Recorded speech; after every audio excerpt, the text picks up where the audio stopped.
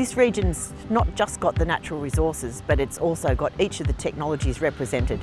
And that's what prompted us to think about using those technologies, forming them into a renewable energy trail and building a fabulous resource that's an education resource. It's an industry resource. It's also tourism. It's bringing people into this region. And when you go and have a look at Crookwell too, you stop in Crookwell and you buy your woolen socks and you have a coffee, and that's really good for regional economies.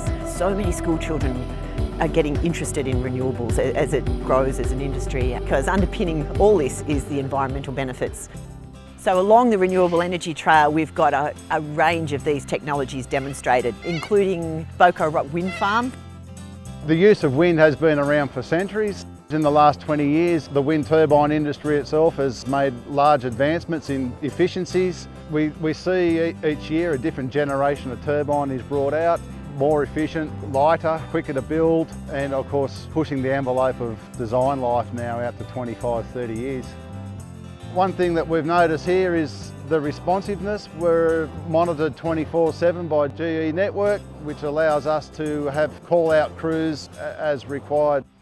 Further along the trail again is the Woodlawn Bio Reactor. And this is an incredible place to visit. The Woodlawn Bio Reactor receives about 40% of Sydney's rubbish, and our core objective is to stabilise the waste to produce methane, and which is produced as electricity. We have 6 megawatts of installed capacity at the moment. We're looking to put the 7th megawatt in 2017. So yeah, we're expanding as we go. They're pulling the organic waste out and recycling it to rehabilitate a mine site, which is fixing a really bad scar in the landscape. And also they use the waste heat to warm water to keep barramundi growing and thriving, and then they sell those fish into the local markets, and we're eating them in our restaurants. So great regional economic development spin-offs. So at Goulburn there is a mini hydro, which is a fascinating little way of producing power. It is also a hugely scenic site with a Renewable Energy Trail sign up there to provide information on how that technology works.